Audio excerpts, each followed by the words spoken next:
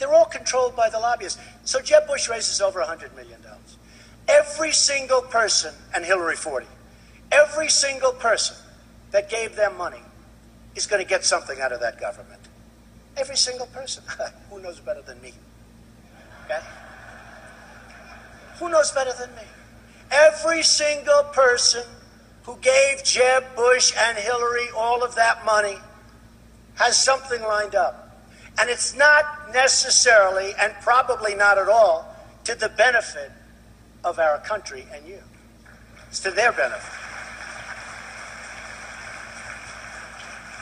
Special interests, lobbyists, all of these people, donors, they all get something. Here's the story with me. I don't want any money. I don't need Phil Ruffin's money. He's got a fortune. Rich guy. I don't need his money. If he gives me some, I'll probably take it, but there won't be any deals. But I don't need money. I don't want anybody's money. And when they come to me because I made a deal that's really good for the country but really bad for some special interests, and they hit me and they say, but you can't do that. I don't owe you anything.